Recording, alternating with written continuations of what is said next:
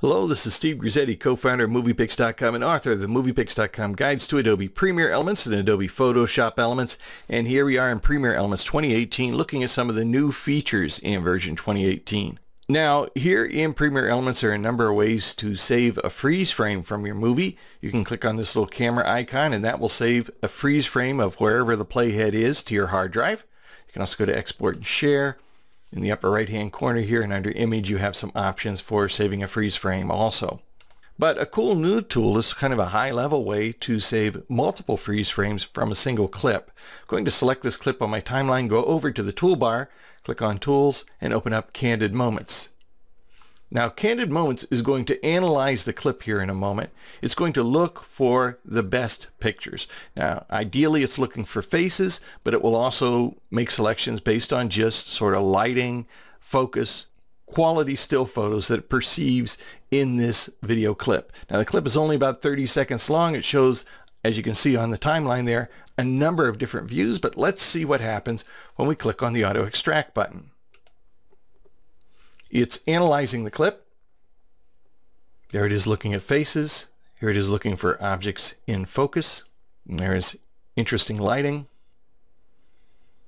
And here you can see over in the right hand side it has selected 6 still photos or freeze frames from the movie.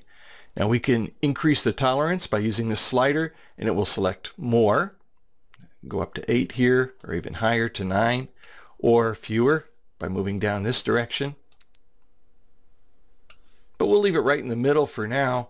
You can see the frames that it selected down here on the timeline. They're indicated by this little blue downward arrow. That is an indicator that shows you which freeze frames it selected from the movie. We can remove a selection by hovering over the thumbnail or clicking on the thumbnail until you see a trash can. And if you don't like that image, you just click on the trash can and it's gone. You can also add your own by moving the playhead to a spot where you think there's a good picture, maybe right here, and then simply clicking on the camera icon. Now we've selected yet another, there it is over in the right hand side, yet another still frame.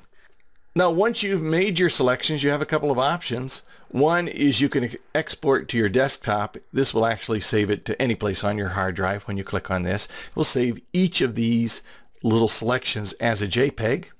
You can export it to your timeline, in which case it will show up as a short slideshow on your timeline in place of this video clip, or I think actually after this video clip. Or you can select Create Slideshow, in which case it will port it over to the Elements Organizer and generate one of its auto slideshows that I demonstrate in a different tutorial here on this website. So let's just select Export to Timeline.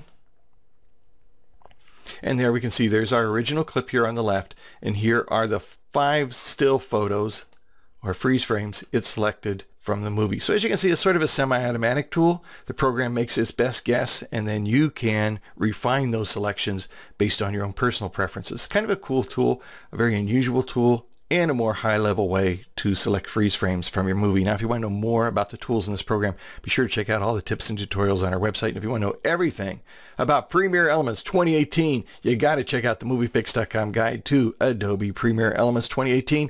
It's available at Amazon.com and of course right here at the MoviePix store. I'm Steve Grizzetti. Thanks for joining me.